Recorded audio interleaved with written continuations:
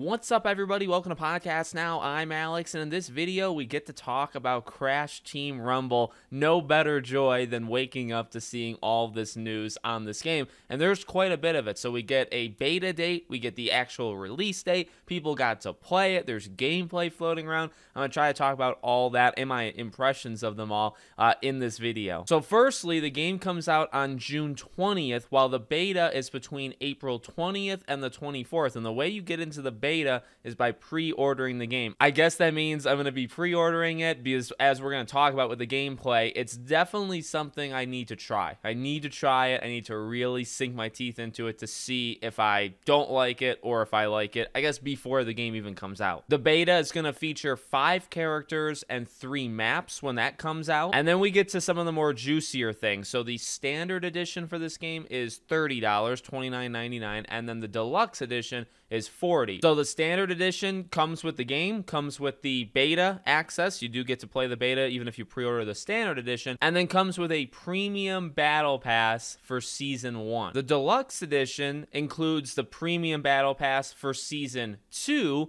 25 instant unlocks for season 1, a digital proto pack which includes blocky skins and equipped items. So one thing to throw out before we even start to talk about the gameplay, which is next up, and people's impressions, which does seem to vary depending on who you watch or who you read, I'm not in love immediately with the pre-order stuff, right? Because we think about monetization. That's one of the main things we talked about with this game. It's not a full price game for sure, right? But it does remind me quite a bit, and I think Video Games Chronicle, who I was reading from on their impressions of it, they're a little worried as well. Crash Team Racing, right? Now that one was kind of despicable behavior where they launch it, and the store is fine. The progression in that, I mean, that was a huge thing. Remember, the progression in that game was fine. And then about a month later, they snuck it in, and the store got, or actually, well, the store got some upheaval, let's say. The progression got nuked. So all of a sudden, you know, the first month, it seems like you're progressing rather well. You're doing things, you're earning things.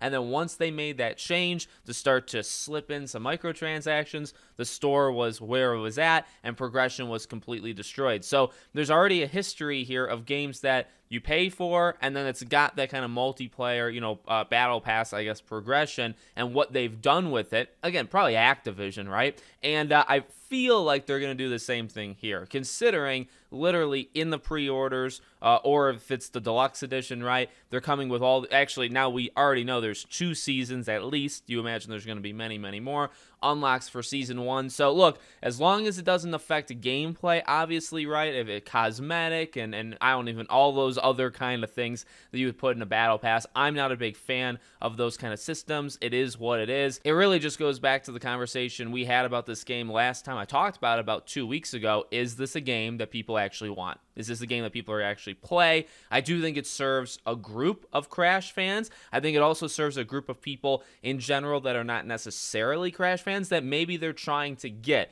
I think a good amount of Crash fans, though, this game wasn't for them even in the very beginning, and that probably is going to be a problem, although we'll see. Then we get to the actual gameplay. So it seems like there's a 2.5-minute gameplay thing that's kind of floating around. Different people are uploading it. It's just kind of raw footage, shows a couple different maps, shows a couple different kind of scenarios.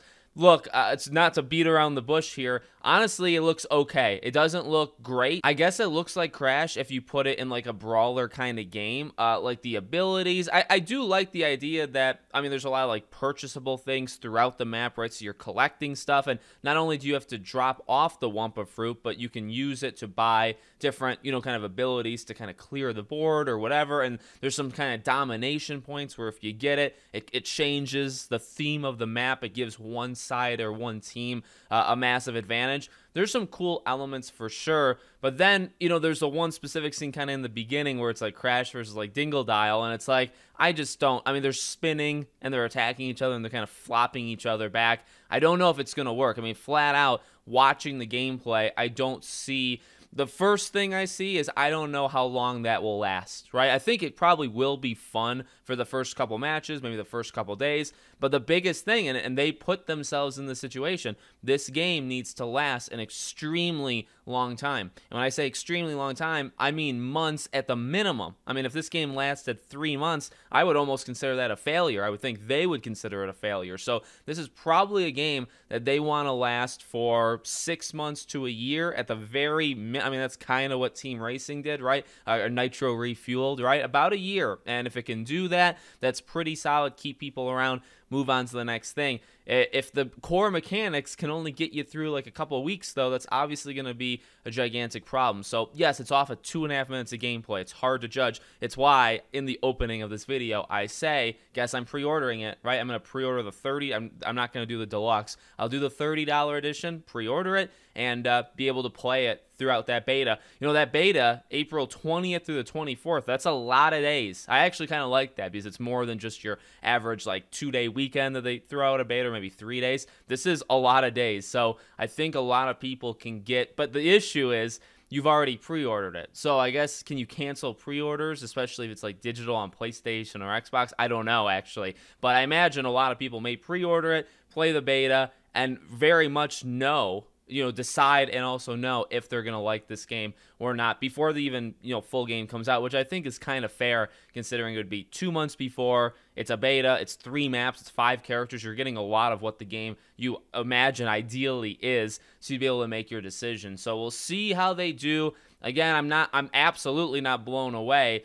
It's not horrible, though. Like, it's not like trash. I think it looks fine. The biggest thing, again, the first thing that comes to mind is, how long will this last? Maybe for me, I only play this game for a couple weeks and I move on to the next release to cover on the channel, whatever. But if they want this game to last like a year and the mechanics or the systems or whatever only last for a couple of weeks, how is that going to work? And we'll have to see, when we get to the beta and then we get to the release date. So let me know what you guys think in the comments. Make sure you're all subscribed, bell icon turned on. I will be covering it. We'll play the beta. I'll do some videos on it in about a month from now, and I'm very excited. So thank you for watching. Check out all my other YouTube channels, my Discord server, all the links, my TikTok actually. All the links are in the description below. Thank you all for watching. I'll see you all on the next one.